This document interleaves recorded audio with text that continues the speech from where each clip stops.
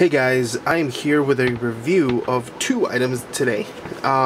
These are replica Foxhound and Militaires Frontières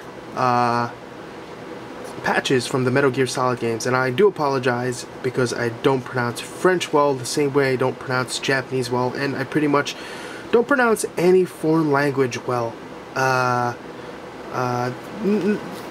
Aside from my own issues pronouncing English well, so I can't speak.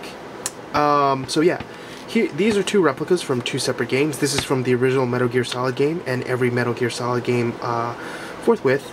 And here is the patch from, I believe, Peace Walker, the PSP, the PlayStation Portable game, whatever. So yeah. So here's a review of both of them. They're both made pretty well. Everything is legible. Foxhound Special Force Group. These are once again fully embroidered right to the tip. At the back, you can't really see it, but there's the iron-on backing. That way you can iron it on. Although in general, what I found is that anything with an iron-on backing, typically you can iron on, but it's not going to be as strong. So I would suggest putting a little bit of hot glue, warming up a hot glue gun. It's just, you know, surrounding, you know, the edges, especially at the tip right here. Put a little bit more here down the and then using that using an iron to kind of reconstitute that hot glue, along with the hot glue that's already available at the back of this patch, and it should affix a lot stronger to your bag. Of course, the unfortunate thing that you have to think about is if you are using hot glue, make sure that it's not still drippy, because if it drips on your bag, you're going to have a hard time getting that off unless it's covered directly by this patch. So, you know, moving ahead, here is the review on the on these two guys. Here's the Militaires Sans Frontières version.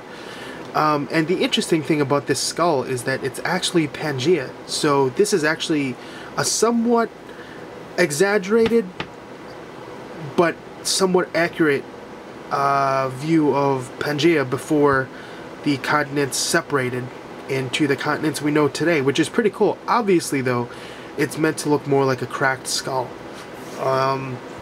There are a lot of some changes, obviously, but yeah, if you look it up, it's not too far from the truth. So that's pretty interesting, and I don't know who looked it up in order to do that, but yeah, whatever. These are both made extremely well. They are, you know, very thick. Once again, as I said before, embroidered right to the edge, and so let's see if we can compare it to something that everybody knows the size of. Oh, I know, hand-to-hand iPhone. So yeah, to give you an idea of size, there it is in comparison to an iPhone, meaning that you can probably put it, you know, you could probably put it on your bag, yeah, maybe side by side, maybe separated, maybe just one in the middle, and, you know, maybe you put this one in another bag. But yeah, if you want to buy them, you can get a set of these on eBay, on the link below, so check those out. Thanks guys.